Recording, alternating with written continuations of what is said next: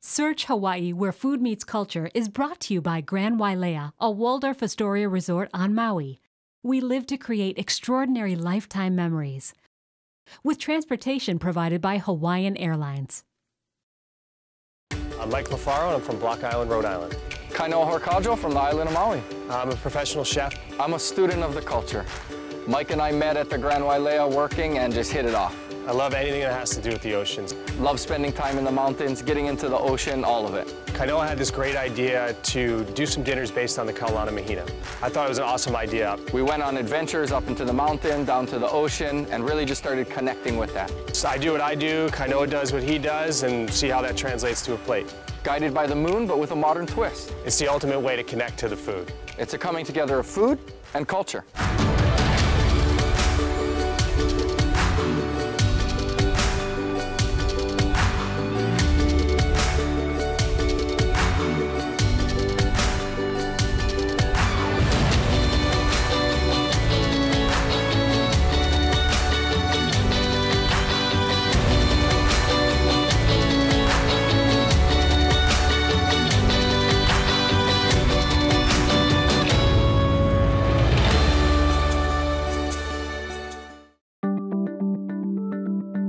On this episode of Search Hawaii, we're on the island of Maui, where Chef Mike and Kainoa will search for ingredients to create a one-of-a-kind dinner based on the Hawaiian moon calendar.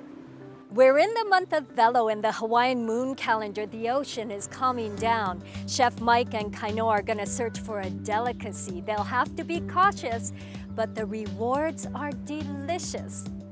We're in the time of the year right now in the month of Velo, coming into Iki Iki. It's sort of coming out of spring and into summertime, or out of the wet into the dry season.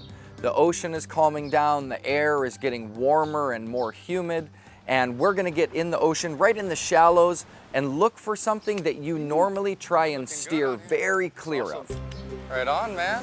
Wana hunting today. Wana time. Let's do it. In Hawaii, when people think about wana, it's something you want to steer clear of.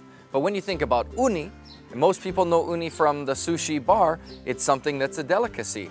And nobody knows how to gather this thing safely better than my boy Kihe. He comes from a long line of Hawaiian fishermen, and he's got some old school country technology to be able to harvest this delicacy. Where'd you learn to make this thing, man? My grandfather taught me how to make a wana basket. I've heard about these wana baskets before, but never actually got to use one. So I'm really excited to see how it goes, and Kihe is explaining to us how it's going to work. So what, the thing just floats like this. So this part is submerged in the water? Yeah, so what you get is your gallons, and this will be a float to keep this afloat. Yeah. Kihe's Vana trap that his grandfather showed him how to make is just, you can tell it's really well thought out. The basket is the thing that holds the Vana once we get it, but we can't just grab it with our hands. So Kihe shows us this cool little contraption he makes from wire hangers that his grandpa showed him. And that's how we scoop the Vana off the bottom of the seafloor. Yeah, let's get this bugger in the water and go get some Vana. Yeah, man, let's do it. Some Vana for dinner.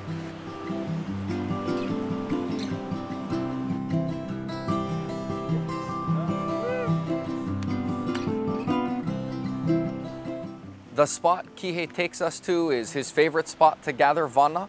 And you know, Vana's one of those things you want to stay away from. It's like the angry porcupine of the ocean.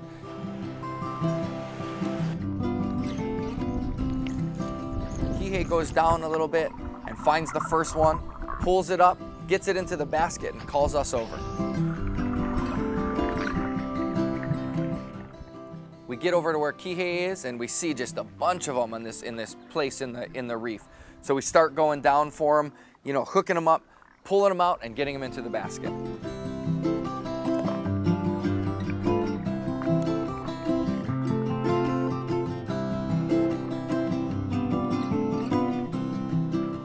Once you negotiate them out of the little spot that they're in, you get them into the hook thing, and you've got to get them into the basket. But at that point, you know, if they get pushed out of the basket, they start floating down through the ocean, and it's just this spiky, scary thing floating around. Me, Kihe, and Mike are in there, and they're floating at us. We're trying to get them into the basket without getting hit.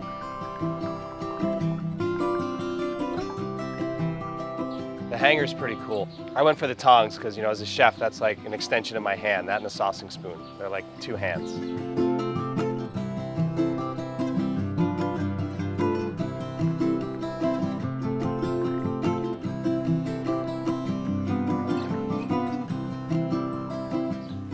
Wana is a traditional food source. It's a kupuna, it's an ancestor of ours. And as such, it should be treated like other food sources with respect. We've filled up a good amount of the basket. We've got enough that we need for dinner, so it's time to start getting out.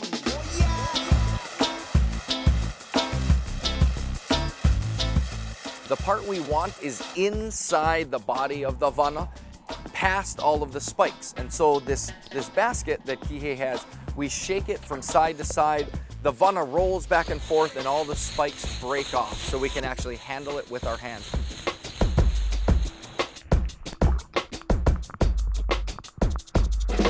For presentation-wise, you'd like to keep the spikes on, so it's just a lot more hazardous. So it's really cool to see this technique. I'll probably be using it in the future for sure.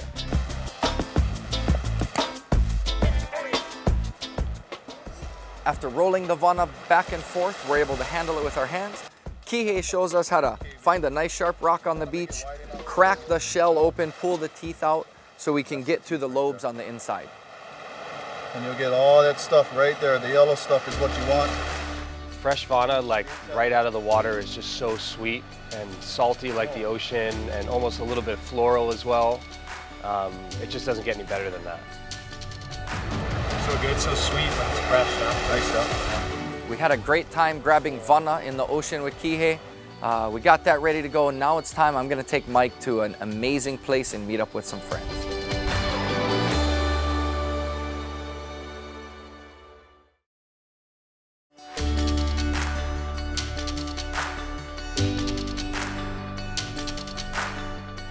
We had a great time with Kihe gathering wana. Now we're headed all the way to the other side of the island on the long and windy road to Hana to meet up with some great friends in a really special place.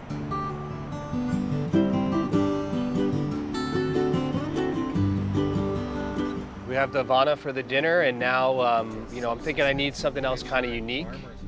So we're gonna head out to see Kainoa's friends on the east side.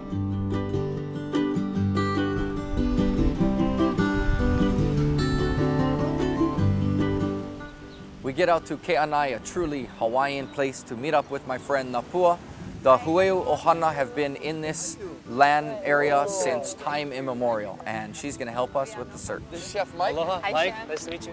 Nice to meet you. We as meet well. Napua, and I'm super excited to see what they have growing on their family's land and see what we could use for the dinner.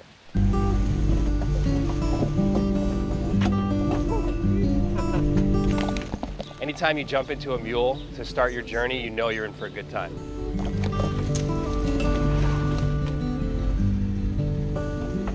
This is the part that Mike and I live for. We get to go rambling through the bushes, in and out of the mud and the water to find this pohole patch. Oh yeah, pohole patch. Perfect, yeah. This is our pohole forest, so to say. Wow. And there are like sort of established trails already. You know, you can kind of... Pohole is a type of fiddlehead fern, and nothing says spring and new life more than something like that, than the kupu, than the unfurling of the fern. The younger shoots more down towards the center. A little bit older shoots towards the top, but still, you know, both edible. Pohole is one of those items as a chef that's just so beautiful. You know, it's just a sign of spring, of regrowth. It's just a really fun ingredient for a chef.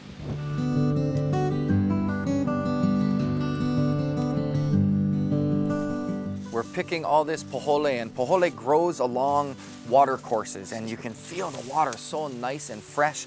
Napua says that actually the source of the water, there's something else that might be really awesome to pick.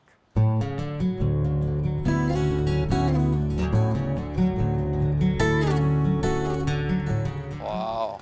Oh, look at this pond. Yeah. This pond is fed by Ohia Spring. And so Napua takes us to her Auntie legend Janet's is house, that, a place I've Kaia always Kanoa looked at and been like, oh my God, this looks like heaven. Who lives there? It's right at the head of this spring, and the water coming out is just pristine and clear and clean and cold. And in these old taro patches, they're now growing some watercress. In ancient times, 70 lo'i from the head of the spring there all the way down to the ocean. 70 taro patches from here 70 down terraced to the ocean. patches down to the ocean. Wow. Water from the gods, huh? Yes.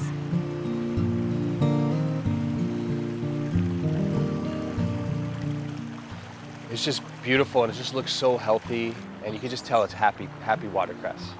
So if you guys want to come down, we can pull some watercress for your dinner. Oh, that would be awesome. That'd be Yeah. great. Napua mentioned that Auntie said we could take some, so we get down there really carefully to gather some fresh, amazing watercress.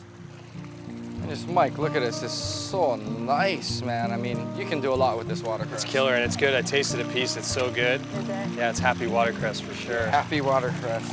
As a chef, watercress is brilliant just raw, as a slight peppery, almost slightly bitter as well, green. But then it also sautés or stir fries really, really well.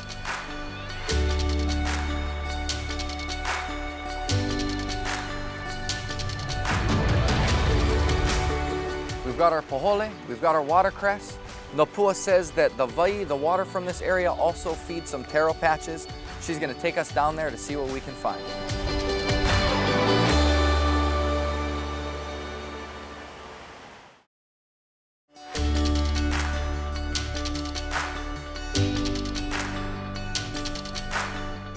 We've gathered some amazing greenery, the pohole, the watercress, and now Napua takes us down to the Lo'i Kalo, this amazing community site where they're raising taro. This is Lanakila. Hey, Lanakila, how's it, this is Kainoa and Mike. Down at the Lo'i Kalo, Napua introduces us to Lanakila, one of the younger generations of Aina warriors protecting the land, working in the taro patches, and really working to preserve this ancient lifestyle that is all dependent upon the fresh flow of water into these patches. Another sort of issue that we have in upkeeping kalo and maintaining this lifestyle are the apple snails. And I can't even see the bottom of the taro patch, but if you just sort of fish in here for a little while, you'll pull these golden apple snails, which are an invasive species, and latch onto the root and sort of compromise the kalo itself. These snails are eating the taro that we are trying to harvest. And not only that, they make the taro more susceptible to pocket rot and bacteria. So initially they were brought in for a pest to profit program, but they ended up, causing a lot of implications to the kalo. The snails were brought in to be an edible food source at one point, I learned. So I'm like, that's it. That's the secret ingredient. It's an invasive resource. Let's eat them up. Let's eat them all.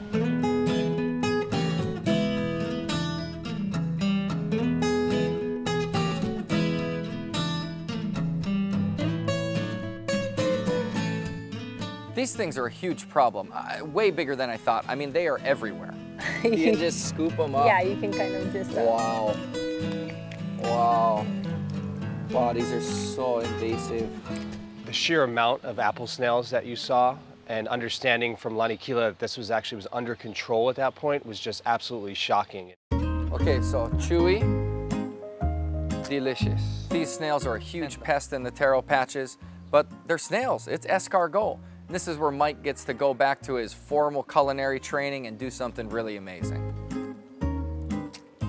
As a chef, you immediately go to escargot. It's snails, so it's escargot. It's like the French training kicks in.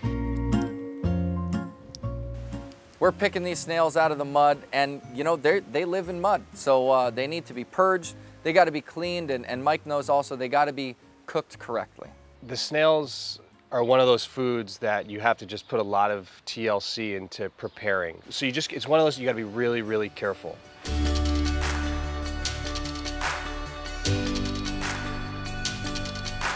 We've only been in there a short time, and we've already picked a bunch, barely made a dent in the problem in this place. Now it's time to get out. We got enough for dinner, head home and start cooking. So we have our wana for the dinner. We got beautiful pohole, watercress, and apple snails from Keanae. So I'm ready to hit the kitchen.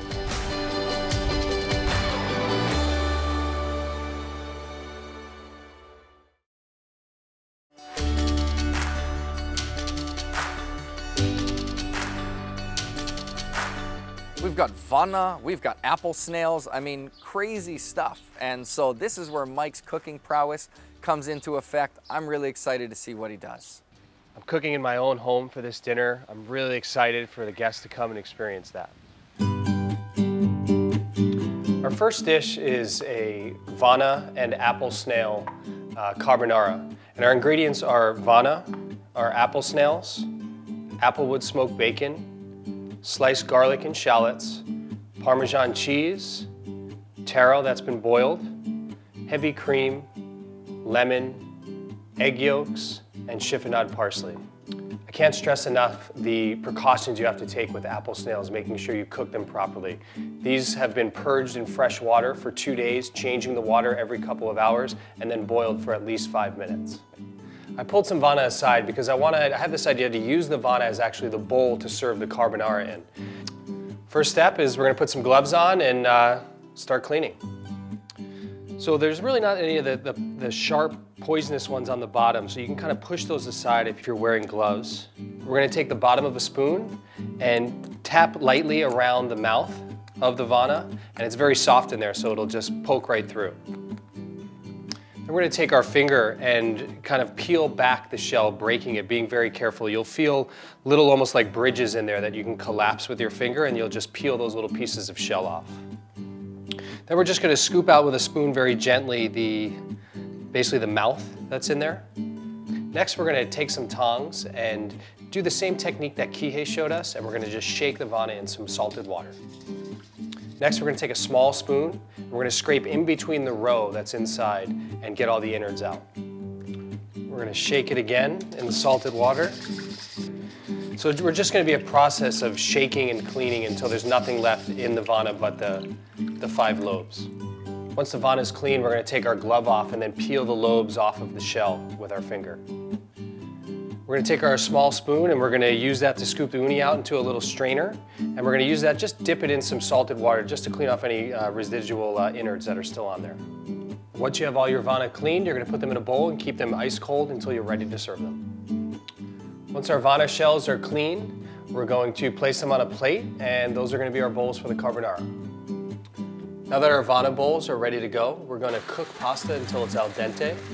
We're going to render our bacon till crisp, add the garlic and shallots, add the heavy cream, add the taro, combine the pasta and that sauce in a bowl, finish with Parmesan cheese, lemon zest, egg yolk, chiffonade parsley.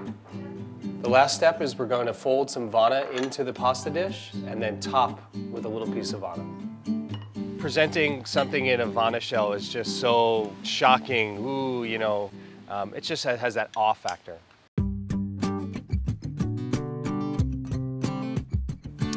For our second dish, we're going to do a pohole and watercress stir fry with pork belly. The ingredients are watercress, pohole fern shoots that have been blanched, ginger, garlic, and shallot that's been chopped, shaved onions and chopped green onions, some sea asparagus, and a vinaigrette of shoyu, rice wine vinegar, and ginger. We're going to top all the ingredients with a pork belly that has been brined for 24 hours and then sous vide at 72 degrees Celsius for 24 hours. For our pohole watercress stir fry, first step is a hot pan, hot oil. We're going to sweat our garlic, ginger, and shallot. Next, we're going to add our pohole and stir fry, then add our watercress. Combine that in with the remaining ingredients in a bowl off the heat. We're going to season this to taste with salt, pepper, and a little bit of fish sauce. Allow that mixture to marinate for about an hour. To finish our pohole and watercress stir fry, we're going to put it on a platter, slice our pork belly, and serve. Hey, you guys. Aloha. I know. Dinner's ready. People are starting to arrive. I'm bummed Kihe can't make it, but that's more wana for us.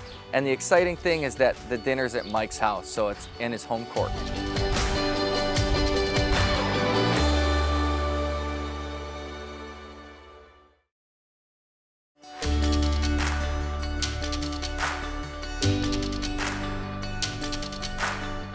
Guests are here, dinner's almost ready. I'm so looking forward to everyone eating at my home.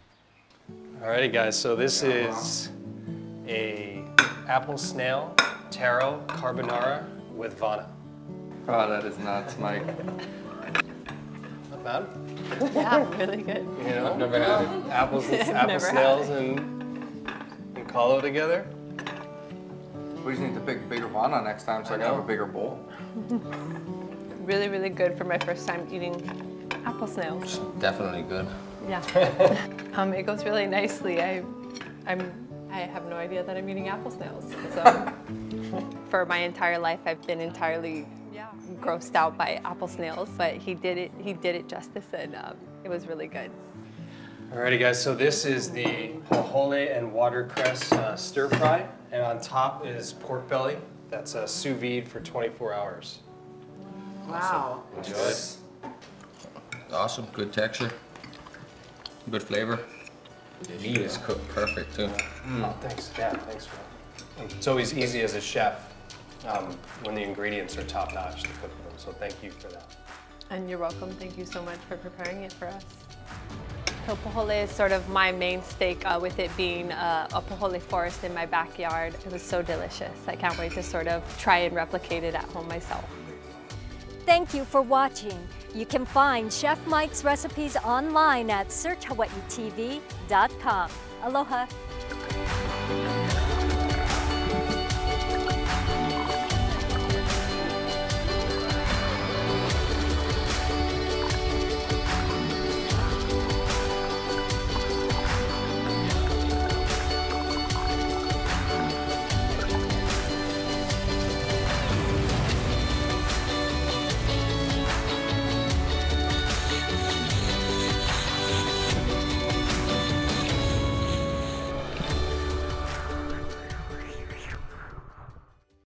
Search Hawaii, where food meets culture, is brought to you by Grand Wailea, a Waldorf Astoria resort on Maui.